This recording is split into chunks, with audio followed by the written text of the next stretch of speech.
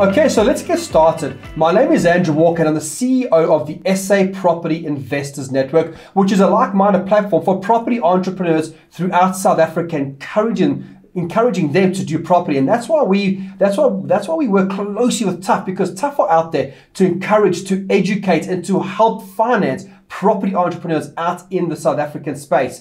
And today is all about interest rates and financing, because think about it, coming through COVID and how the banks are going to be looking at us as property investors. I'm an investor myself, investing, and when I think about it, there's different aspects as to what a bank would look like. And I've got a few questions for Henry around the banks, around financing, and what do we think is going to be changing? For example, as a property investor, should you be thinking about higher vacancy rates, for example? And these are some of the questions I want to be asking Kgomotso and Henry. So please get pen, paper, get a cup of coffee. Make sure you take loads of notes, because today is going to be a very, very important day for you if you are a property investor and you're going to be buying your next property investment, or you just want to understand interest rates, if you just want to understand how will the banks be looking, or what may be changing with how the banks are looking at us. So without further ado, I'm actually going to ask our guests to introduce themselves. So let's start with Henry. Henry, go first.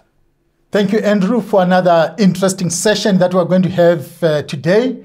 And we're going to be focusing on interest rate and what funders look at when they want to finance your properties. Those 5 C's of credit, they're actually very critical. Just by way of background, I come from an investment banking background with Standard Bank, with ABSA, and I've been involved with the TPPE, which is a program between TUHF and the University of Cape Town, Professor Francois Veruli. And one of the things that we always talk about is how do we finance real estate, and that's what we're going to be doing. Absolutely brilliant. And we've got an awesome guest today, Kgomotso. How's it going, brother? Now, Kgomotso, I want to know more about you. What's your background and why are you with us today?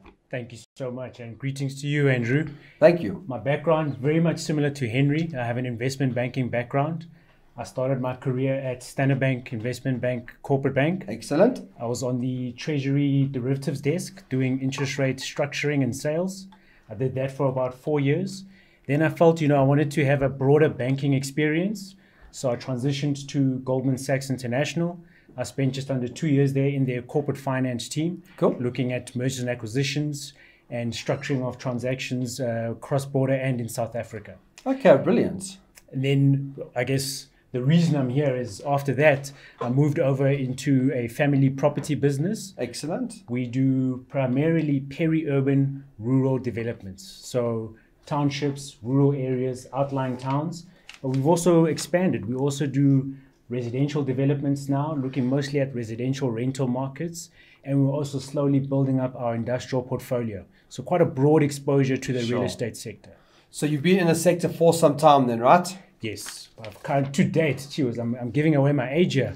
I know it doesn't look like it, but I've been in the real estate space for about 7 years now. Yeah. And you know his dad, don't you? I know his dad very well. I actually knew Kgomotso's dad before him. Okay. Because he was my client. Oh, interesting. And then later he then introduced me and said, tell you what, my son is actually working for ACMB those days. And I met Kgomotso and we've been friends since then. Oh, very interesting, very interesting. So now, before we get into, I'm going to be asking Henry about the history of interest rates, and I'm going to be asking Kgomotso about fixing interest rates and all that. But let's just go back to basics, because it's very important that we understand the terminology around certain things. For example, could you just, if there's anyone watching this that doesn't understand what is the internal rate of return, for example, could you maybe just explain that to us? So I think it's important to understand where that comes from. And when we're thinking about the internal rate of return, it's essentially a measure of profitability of an investment. Sure. So in the market, there's different ways that people use these terms. Some people will say return on investment. Some people would say, what's your initial yield, your building yield? Some people will say, what's a cap rate? And then traditionally, the banks and the investors focus more on IRR, internal rate of return. Just to sum it up quickly, a cap rate, if we describe it, is really a ratio of your 1 year's income divided by the cost of the investment. Whereas a building yield is the same thing. However, a cap rate is market driven. It's not necessarily specific to one property. So we'd take an example. If we said, what is a commercial office building trading at in Sandton? That cap rate is specifically for commercial in that Sandton area. Whereas perhaps if you looked at the Discovery building and had an initial yield, that return is just for that specific building. So fundamentally, that's your return for 1 year. Sure. The IRR takes it a bit further. That is effectively a measure of the return on income earned over a specific period against your investment upfront. So similar to an initial yield, similar to a cap rate. However, the IRR is measured over a specific period, be it 3 years, 5 years, and it can even go further and measure the return on your total investment or just the equity you invested.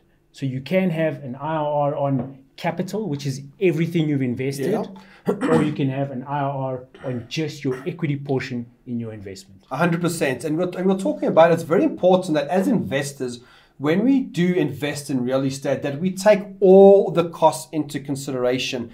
And that's what you were saying earlier, Henry, about interest, right? And what important part that plays. You know what, Andrew? If you look at a geared property portfolio or a geared property, your biggest expense is interest rate. Yeah. Now, if you take off the interest rate, all of us, we will be smiling. Yeah. But one needs to ensure that we manage that interest rate judiciously. Yes. Right? And we need to understand where we are in this interest rate environment, because it's a major component or one of the biggest expense on a leveraged property. Absolutely. We're going to talk more about that later on, Henry. Just coming back to you, Kgomotso, and thanks for explaining that, by the way. Let's look at the debt service cover ratio, because that comes up quite often, and often people ask me about it and they don't understand it. How would you explain it to someone that's never heard about the debt service cover ratio? How would you explain it? So the simplest way to understand the debt service cover ratio is it's the amount of headroom you have before you start sinking. Okay. So and I like to think of it as, how am I treading water? Am I sinking? Am I paddling? Or am I swimming swimmingly? Absolutely. And the easiest formula for it is you take your operating income. Some of us call it net income. Some of us call it EBITDA. But all we're talking about really is your gross expenses, less your vacancies, less your expenses. That gives you your operating income. Yeah. Your income that's generated from your business, from your property. Then you divide that by the sum of your interest payments plus your principal. Okay. So I think all of us, if you have a mortgage, you would just call that your installment. But that is your interest payments plus your principal. And the easy way to think about it is, if your debt service cover ratio is 1.2, yeah. So your operating income divided by your debt installments is 1.2. It effectively means you have 20% more operating income than what you have to incur when you service your debt. So you're swimming comfortably. Okay. But if your debt service cover ratio is 1.05, you only have 5% more. So things are a bit tight. Okay, so it's very important that people do understand that. Yes.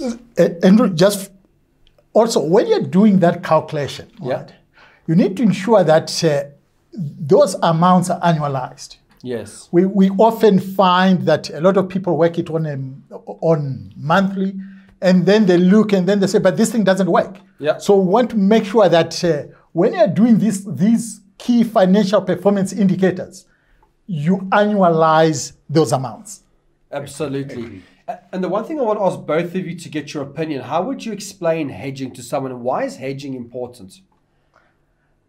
Look, you know what I always say, Andrew, is hedging is basically protecting oneself from any volatility in interest rate movement. Sure. And I always give this example to say, when does one hedge? It's like, when do you insure your house? Yeah. Do you insure your house when the flames are coming through the door? And then you phone your insurance broker. Yes, they're going to insure that, but they'll just check how much is the house worth. And they'll say to you, Andrew, we can insure your beautiful house, but please deposit 3.5 million into the account. So when everything is fine, that's the time for you to actually hedge. Maybe Kgomotso might want just to expand on that. I certainly agree. I think Henry hit it on the nail there to say that hedging is essentially similar to an insurance policy. You know, in finance, we understand that not all risk is bad, but you must take risk if you're getting compensated for it. Sure. So essentially what hedging does is it allows you to manage a risk that you don't want, or a risk that is not necessarily core to your business, and hence it's similar to an insurance policy. Absolutely. Awesome. Anything else on that? Look, it's always important, especially for our entrepreneurs, to be able to understand when is the time to actually hedge. And that's actually very important. And I think we're going to be looking at where the interest rates are vis-a-vis over the past 50 years. Absolutely. I think now's the time to talk about that because, you know, we can't say we had record lows, right? Because prime has been less than 7%. Is that right, gents? Look, prime, the lowest prime rate was in 1959. Yes. So when it was 4.5%. 4.5%. Yes. Wow. But that was 1959, Andrew. Yeah, I wasn't born yet. It's only some of us who are younger for longer who remember that. Sure. so I think take us through that history then, right, of interest rates. So basically, and like what we were saying, 1959, that was the lowest prime interest rate at 4.5%. And I think for some of you who are listening, you recall 1998, when prime interest rate went to 25%. 25%. I think that's when a lot of people were knocked out the market. Very much so. Yeah. And that was because of the Asian crisis. Yeah. Right. So prime went to 25%.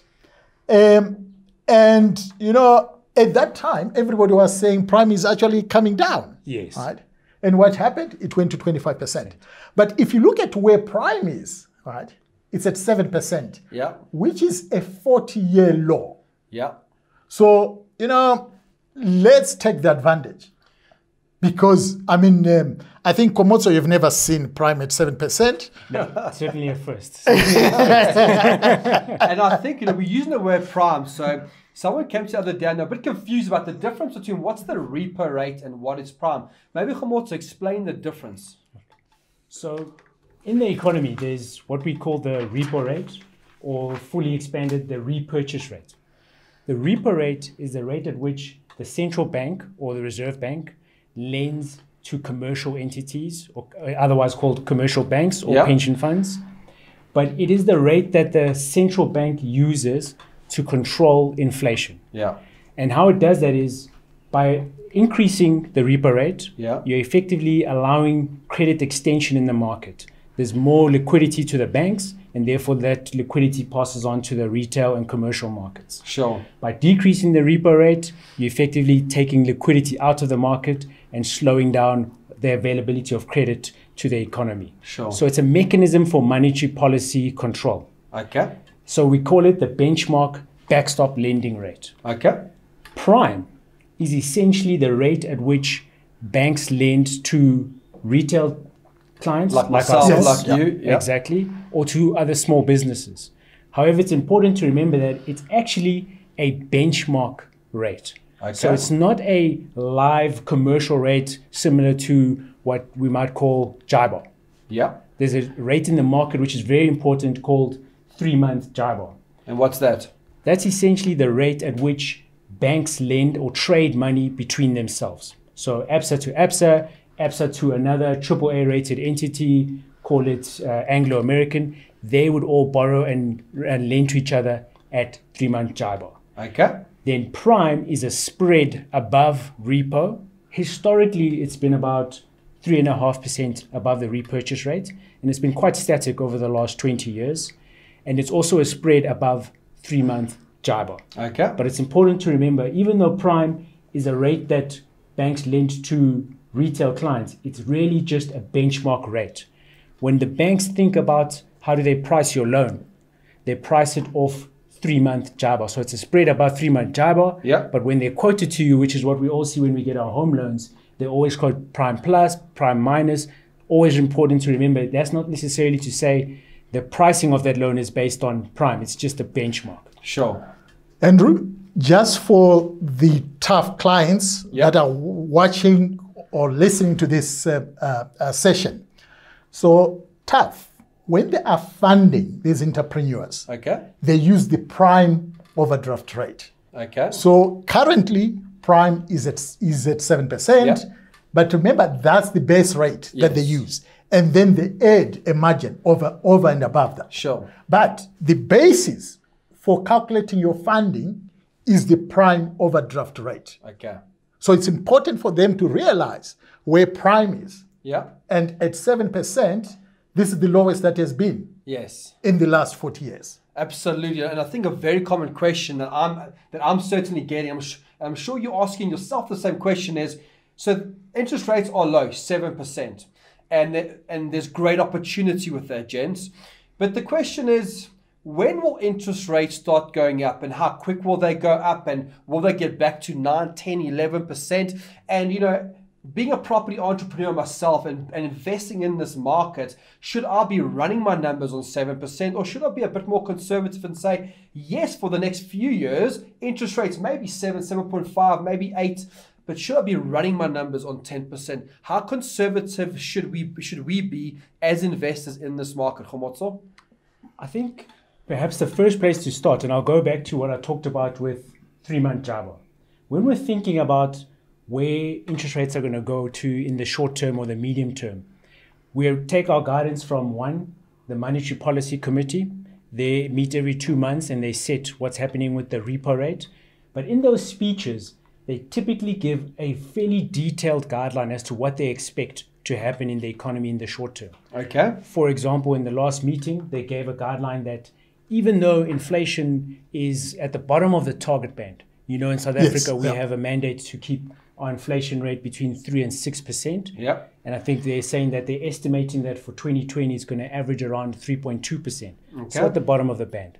However, they did say that they're expecting that in the third and fourth quarter of 2021, there might be a 25 basis point increase in each quarter.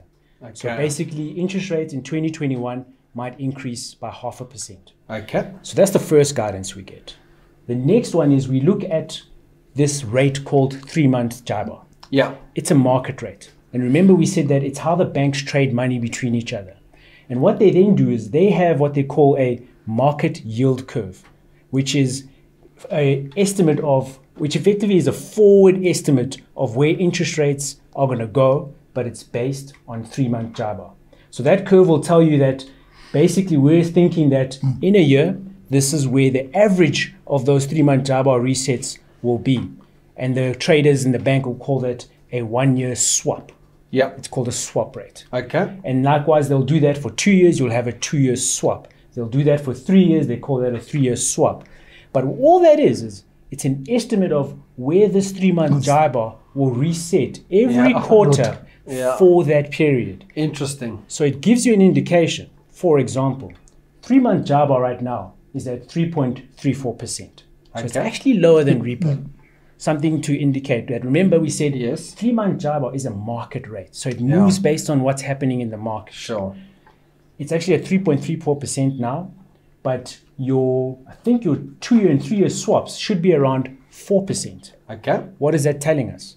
On average, the market is saying over 2 years, 3-month JIBAR will have increased to around 4%, which is showing us potentially what could happen to short-term interest rates over that 2-year period, over that 3-year period.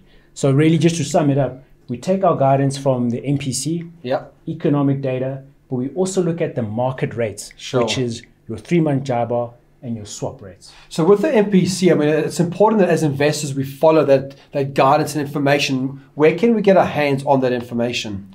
Typically, you can get publications. They publish the speeches online, also from the Reserve Bank.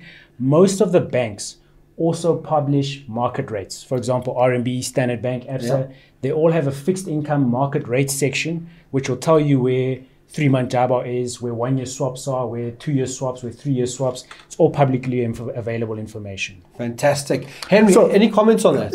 So, Andrew, having looked at that, as an entrepreneur, Yeah. when you're looking at financing your property, Yes.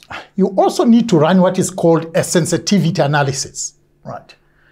Now, you need to say to yourself, what will be the base case, Yeah. right? It's where we are. What is the worst case? Yeah. Let's say interest rate goes to 10%. If your project works at a higher interest rate, right, then you are being conservative. So you are not going to be caught napping when interest rate, when prime moves back to 10%. Yeah. So always run this sensitivity analysis. Yeah, yeah. Always run this because it helps you. And you want to make sure that your project works at the worst case scenario. Exactly.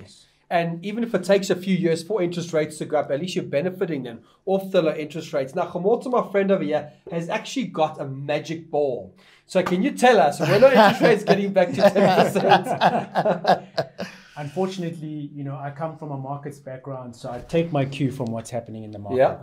And it looks like at the moment there might be a hike in 2021, although that is not cast in stone because it's not a crystal ball.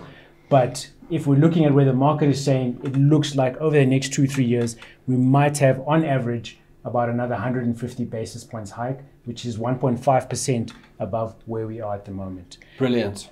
Okay, excellent. So what I want to start doing now is, we've spoken quite a bit about interest rates. So the next thing I want to start talking about is the financing and the 5 C's we spoke about. So Henry, like I said, let's start talking about financing and what do the banks look like. And I was talking to Henry this morning and, very interesting. Have you all heard of the 5 C's? And if you haven't heard of the 5 C's, get pen and paper and make sure you write this down. It's very interesting. So obviously we've come through COVID now, Henry, and look, I'm going to make the assumption that the banks are going to be maybe a bit more conservative. So take us through the 5 C's and really explain what are they about. So Andrew, the funders look at what we call the 5 C's of credit. Okay. So the first C is your capacity. Okay. Capacity to repay the loan. But I'm going to go back and explain further. Sure. Then you need, the second C is capital. You need to have some equity. Some skin in the game. You need to have some skin in the game, very much so. Sure. Then the third C is the character. Who are we lending to? Yeah. And a lot of the tough entrepreneurs, we know them. Sure. These are entrepreneurs. These are the guys that walk the streets and they need to understand the character of the borrower. Sure. Then you also need to look at what are the prevailing conditions. Sure. And I think Kgomotso is touched on interest rate. Sure. What has COVID done to real estate as an investment class? Yes. These are all the conditions that we need to be looking at. Sure. And last but not least, it's about collateral. Yes. Right. Now, as a funder, you want to make sure that you have what is called a first mortgage bond over the property. You need to have security over the property. Okay. You also want to have, what you call cession of insurance, cession of rentals, and all these form part of the security that the lender will require for them to actually fund. Sure. But Andrew, let's just go back to that capacity. This is about serviceability of debt. This is about cash flow. Sure. Remember, you have heard of this. Cash flow is key, especially in this market. Tough market. In this tough market, if you've got cash, you know what? You are the king. Sure. So one thing that Kgomotso spoke about is that debt service cover ratio. Sure. Right? So your cash flow, you want to make sure that your debt service cover ratio is actually at 1.3 to 1. Okay. Right?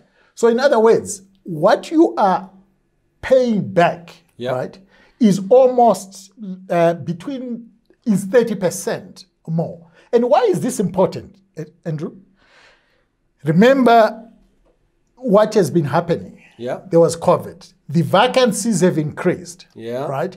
And the municipalities, we've seen what has been happening over the last 5 years with their increases. Sure. Now, if let's say you have a project that is at a debt service cover ratio of 1 to 1, Yeah. And then the municipality then increases the municipal account Yes. by, it's more than inflation. 6 to 8%. 6 to 8%. So it means that you haven't got enough cash flow. That's why you need to have that buffer. Absolutely. So it's about cash flow, serviceability of debt. Yes. That is capacity. Sure. Then you also need to look at the capital. By capital, you need to have some form of equity. Yes. Like what you have said. Sure. You need to have skin in the game. Absolutely. You need to have something. But what is interesting as TUHF, right? For some of you who are listening, right? Yes, there is need to be skin in the game. And with TUHF, they normally look at equity injection of about, call it 20%. Yeah. So if you have got a project, a total development cost of 10 million, so your equity requirement is going to be 2 million. Yeah. But a number of us, we haven't got the equity. Sure. And equity is a scarce resource. Exactly. But TUHF, you've got this, what is called the Into-Tuko Equity Fund. Yes, I've heard about Yes, where they can actually assist you to cushion you so that the project works. So for those entrepreneurs, right, you need to have some skin in the game. But if you haven't got that sufficient equity, please go and speak to TUHF about the Into-Tuko Equity Fund. And how does the interest work there with that specific fund? So basically with the Into-Tuko, it works. So let's say you only have 10% equity. Okay. Into-Tuko will come with the other 10%. Sure. And the Into-Tuko funding is actually at prime, I think it's currently at prime minus 2. Oh, okay. But you need to pay this over the next 7 years. Okay. So the TUHF loan, the TUHF term, maybe more like a 15-year period plus minus. Is that right? Yeah, yes. Yeah. So basically, the way this is going to work is you have got your equity. Yeah. Then you have got Into-Tuko, which will be paid over a 7-year period. Yeah. And then you have got the TUHF senior debt. Yes. Which is traditionally over a 15-year term. Okay. So you have got equity, you have got Into-Tuko 7 years, and then you have got TUHF loan, which is at the beauty of this, right, is that this is not mezzanine finance. Right. Typically, your mezzanine finance is higher. Yes. But TUHF is saying, come with us. We will give you Into-Tuko. Exactly. We will make things happen. And we'll guide you along the way. We are going to guide you along the way. That's why we've got this mentorship. We've got the training. And that's why we've got these webinars. Exactly. So that you as a client can understand. Yes. Because after the end of the day, absolutely, we want you to be successful entrepreneurs. We want you to be able to live real estate. Absolutely. That's the whole point. Andrew, you know that of all millionaires worldwide, 90% of those millionaires made their money in real estate. Absolutely. And I know you are one of them. And my friends over here. And tell me, with coming back to the 5 C's, because it's important that we go through all of them, right? Yes. So with the capacity to repay that loan, what were the other 4 C's? So basically, we've looked at the capacity, right? We have looked at the capital, where you need to inject some equity. And we have said, if you haven't got enough equity, Into-Tuko can come in. Yes. Then there is the character. Who are we lending to? Right? Are we lending to Kgomotso? I mean, I look at Kgomotso, can we trust him? We have gone through this COVID, right? Yes. But has he been able to tell us what is happening in his building? Sure. Right? So that is character. So it's not just the computer saying yes or no. It's more about what experience have you got? Where do you come from? What's your plan? What's your exit strategy? Who's your team? It's understanding not just Kgomotso, but who's around him and how is he going to take on this project? Very much so. And also we need to understand, is Kgomotso managing his portfolio or is he outsourcing his portfolio? Sure. Right. So that's also very critical. Big time. So we've now looked at the character. And then we need to understand the conditions Yes. Right. What is happening with the condition? What's happening with the interest rate? We've mentioned interest rate at 40-year prime at 40-year low. How has COVID, right, changed the game? Yes. When it comes to a rental of residential properties? And if you look at these stats that are coming out, the unemployment figures, over 4 million people that are unemployed. Yes. How is this going to impact, right, serviceability of debt? Sure. So you need to understand those conditions. What is happening with the CBDs? Right? The good areas, the bad areas, the Exactly. development, what's the plans for that specific area? Because I've done some research recently across South Africa. Generally speaking, in a lot of areas, not all the areas, but there's a lot of areas where you saw this on, if you take a 10-year view and you look at the conditions of that area, where it was climbing, plateauing, a lot of areas are starting to dip. Mm-hmm. So it's important you understand what type of area, and not just buying the building because the numbers look good. It's very important that you look at that suburb, that town, that city, and that area, and understand what's going on. Would you agree with that? Very much so. And also, if you look at it, and why TUHF has been funding in the CBDs, I mean, traditionally the CBDs have got all the infrastructure. Exactly. They've got all the amenities, right? And the people are there. Yeah. And the people always are be busy. It's always busy. That's a captive market. Yes. So you need to understand what is happening in the environment. Right. Be the tenants, being the interest rate, be COVID, and all those things. Sure. Try to understand, because this has got an impact in terms of your serviceability. Remember, it's about serviceability. It's Absolutely. about, paying back the money. Yes. Andrew? People forget about that. They like to take money, but they don't understand they've got to pay it back. You know what I always say? Yeah. When it comes to borrowing money, yes, it's like a wedding. We are all happy. Yeah. We are all smiling. When it comes to repaying the money, it's like a funeral. We are all crying. Yeah, yeah. So let's think of that. Sure. Right. Lastly, it's about the collateral. Right. Yes. Banks need to be, and funders, they need to be secured. Sure. So you find that when you go to TUHF, they will go and register a mortgage bond over the property. Yes. They are going to ask for a cession of your insurance. Sure. Right. They are going to ask for cession of your shareholders' loans. Yes. They are going to ask for cession of rentals. Yeah. Right. And this helps, right? So that if there is something, they can have those what you call step-in rights. Yeah. Right. And be able to collect and ensure that they are able to service that loan. So Exactly. those five C's of credit are important. If I may just reiterate, Yes. So it's about capacity, right? Yeah. It's about the capital. Yeah. In other words, Skin in the game. Skin in the game. Yeah. It's about the character. Yeah. Who are we lending to? Who's the jockey? Who is the jockey? Yeah. Yes. And it's about the condition. What is happening with the condition? What is Sure. happening in the market? Absolutely. And lastly, it's about the collateral. Absolutely. And I always find a lot of people saying, you know what, when I go and want to borrow money, I'm going to be asked to sign suretyship. Yeah. What is suretyship? That's commitment. Yeah. So if you are not prepared to commit, Yes. but you want the funder Yes. to commit to you, And you want the money. You want and the profits. you want the money, right? You can't have your cake and eat it. Is what you're Exactly. saying. Yeah. So there has to be quid pro quo. Brilliant. Now, I was going to talk to you about terms, and we kind of touched on terms already, didn't we? We spoke about the 7-year term and the 15-year term. Is there anything else you want to talk about around the terms? So basically, your funding is traditionally a 15-year term. Sure. Right? With TUHF, with yes, commercial. with TUHF. So that 15 years is what you call self-amortizing. So it starts from, let's say your debt is 10 million, it amortizes to zero over 15-year term. Sure. Right.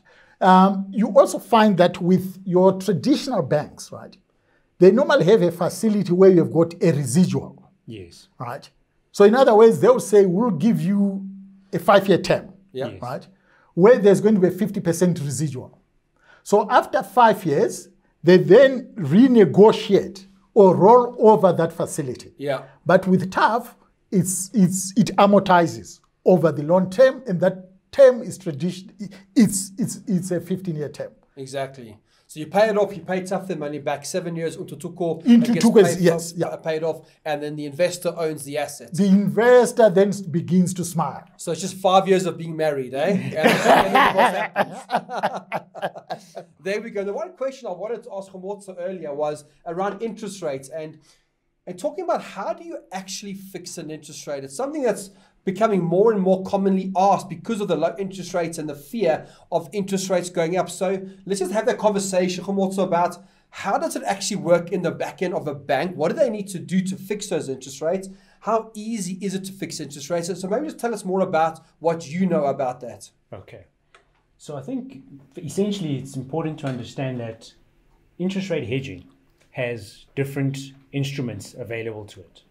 There's hedging for very short-term periods, and there's hedging for longer-term periods. Yep. If you're hedging anything under a year, the typical instrument you'd use is what's called a FRA, a forward rate agreement. And essentially is, all it would be saying is perhaps you want to hedge for 6 months. And it would be, you'd be saying, what do we think as the market, the short-term interest rate, 3-month JIBAR, we spoke about it earlier in our discussion, will be in the next 3 months and the 3 months after that. Yeah. And then you get an average for 6 months. And that fixed rate average would be your hedge, your fixed rate hedge for the 6 month period. Okay. If we move to longer periods, if we're talking about anything over a year, in the local market, you can hedge very easily 1 year to 10 years. For longer than 10 years, it gets a bit more illiquid, and it's just the nature of the market, the depth of the liquidity in the longer terms. But in theory, you could hedge out to 15 years. But essentially what we see in the market is, and it's also very common with your example, your bigger listed funds, where for them, going back to the principle of hedging, that it's removing the risk that you aren't compensated for. Sure. And I use the example of the listed funds or income funds because their mandate to shareholders is provide certainty of income. Yeah. Yes. So therefore, by hedging, they're minimizing anything that would jeopardize that. Yeah. So what you'll see with them is they'll typically say perhaps they've borrowed from one of the big 4 banks or any other institution for, let's say, 10 years, amortizing. But then what they might do is they might only hedge for 5 years. So on that loan profile, only 5 years worth of the interest rate exposure is hedged. Yeah. And that is how you think about it, because you don't necessarily need to match your interest rate hedge to the term of your loan. Yeah. You match your interest rate hedge to your risk management strategy or your philosophy about how you want to manage this risk that you're trying to mitigate. Sure. So that's really the different instruments that are available. Okay. Short term, it's the FRAs, forward rate agreements. Yeah. Long term, it's interest rate swaps. Sure. You do also have things like option hedging. Yeah. And I won't go into too much detail, but option hedging is fundamentally like insurance. Sure. You pay a premium upfront so that, we take an example today, prime is at 7%. And we could maybe, perhaps if Henry and I were hedging, we'd say, well, we think that, like I mentioned earlier, interest rates might increase by 1.5% in the medium term. So we don't want to be exposed to any increases over 0.5%. Sure. So we say we want to have an option such that if interest rates go above 7.5%, we are protected. Okay. And if interest rates are below 7.5%, we get to participate in the low floating rate environment. And for that, you pay a premium. Sure. So very much like insurance. Yeah. You're paying for protection. Okay. Those are very more advanced instruments, but the ones that are very common in the market is FRAs and swaps. Yeah. And if we talk about what happens when you approach the bank and you say, I want to hedge my loan. You've got a 15-year loan from TUHF, 10 million rand, and you come in, you say, TUHF, I want to fix this loan. You have different options. If you are borrowing from a bank, everything could happen within the bank. Yeah. But now, because let's say we've borrowed from TUHF, I'm Kgomotso, I've borrowed 10 million rand from TUHF, I could approach one of the big 4 banks and say, bank, I've got this 15-year facility for 10 million rand, but I want to hedge 100% of it for 5 years. Yeah. So what are we saying? We want to have a 10-year hedge. I mean, a 5-year hedge for 10 million rand Yeah. for only a portion of the term, which is Yeah. just the 5 years. Yeah. What the bank then does is, in the background, they remember the banks trade in the markets. Yeah. And what they would have to do is they would have to go and basically give you that facility whereby you would pay them fixed and they would pay you the floating rate. Okay. So for simplicity, we're talking about prime here, but it gets a bit more complicated where the hedges can be done on JIBAR and prime. So it's very important to always go back to the differences in those rates. There's 3-month JIBAR, a market yield that's used by the banks, and there's prime, which is a benchmark rate that is mostly for us as retail clients. But what they would then do is they would say, we will pay you your 7%. Yeah. That 7% you use to pay TUHF. And then you pay us a fixed interest rate. Sure. So it's effectively a completely separate contract to what you have with TUHF. Yeah. It's a contract between me as the borrower and the bank. Yeah. And it's only for 5 years. So it fundamentally does not affect My the position. contract that you have with TUHF. Yeah. Now, if you're doing it with a bank whereby you also borrowed from the bank, using an example where maybe that 15-year facility was with the bank, then effectively what the bank is doing is it's doing it all at the same time in the background. And you would then just see a fixed rate that you have to pay to the bank. Yeah. It's very important to remember that because the two are two separate contracts, there's the loan documentation, which is a loan contract, and there's the hedge contract. Yeah. The hedge contract has what we call a mark to market. Yeah. And you can imagine, so if I've entered into this contract with you as the bank and I'm paying you, let's say 7.5%, and you're paying me, and that's fixed. Yeah. So that's the fixed Yes, rate. yeah. You're paying me the 7% prime, which I use to pay my lender. Yeah. Now, if interest rates increase, what's happened? I'm benefiting. Yeah. I'm in the money.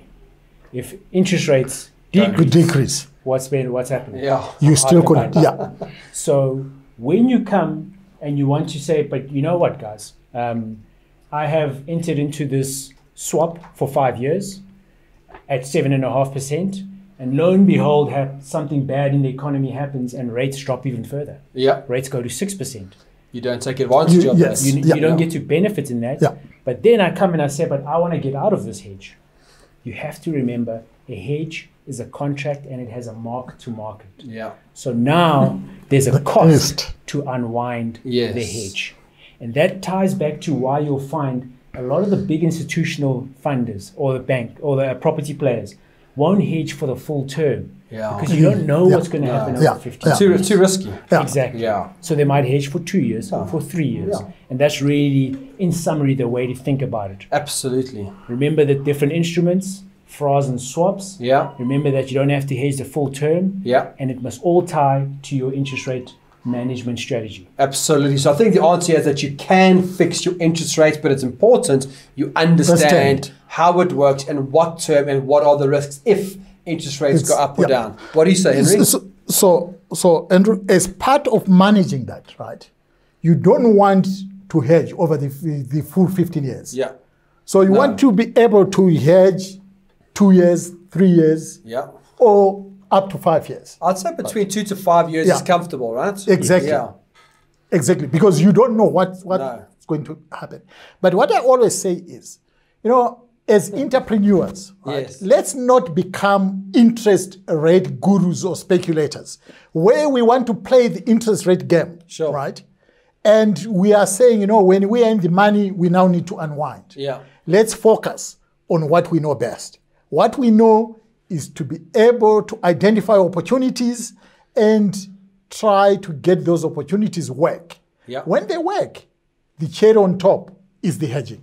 Exactly, 100%. Exactly. And I think it's finding that balance, right, between, remember when you're running your numbers and yes, interest rates are low at the moment, but if you run your interest rates at say 10% and the deal still makes financial sense and take in that the gap are going, we know interest rates are going to go up, but no one has that mirror ball, but we have good indications from the MPC, right? If the interest rates are going to go up. That's when you need to consult someone like Kgomotso. That's when you need to approach TUHF. Come speak to Henry. Give the guys a call. Contact TUHF and get more in-depth information if you don't quite understand. So ladies and gents, that is it for today. If you have any questions, please contact TUHF. Get hold of Henry Kgomotso if you want to get their contact details. Go through TUHF. The email address is there for you, and TUHF will certainly be able to help you out. Now, are there any last comments from Henry and Kgomotso? Andrew, I cannot overemphasize the importance of serviceability of debt. Sure. Paying back that money. Let's manage our asset properly. Absolutely. And let's make sure that we pay back that money to TUHF.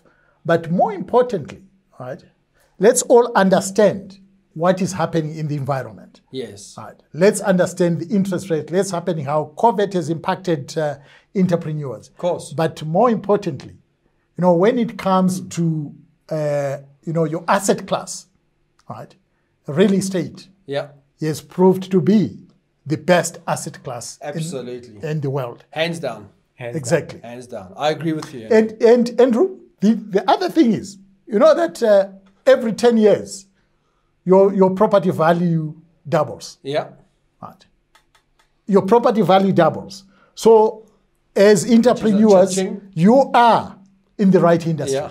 Continue looking for those opportunities. Absolutely. In real estate. And the great thing about property, remember, there's two returns. There's your rental return, on cash flow, and then you get your equity, get your capital growth. Exactly. Kgomotso, what's your closing comments? What would you like to leave with the audience today? I think the main thing, which was the essence of what we wanted to relay today, is that there are different instruments to manage your interest rate exposure. There's various ways you can do it, but fundamentally it's about limiting the risk that you don't want. So it's about limiting the risk and not speculating. Touching back to what Henry was saying, we're in the business of cash flow serviceability. Sure. So always think about that when you're setting up your interest rate management strategy. Absolutely. There we go. James, give me a high five. There we go. Another episode done. Remember to watch out for the next episode. We bring you great speakers, great education that you need in your property investment career. So if you have any questions, you want to contact the gentleman, just contact TUHF directly. The details are there for you, and we'll see you at the next episode. Thank you.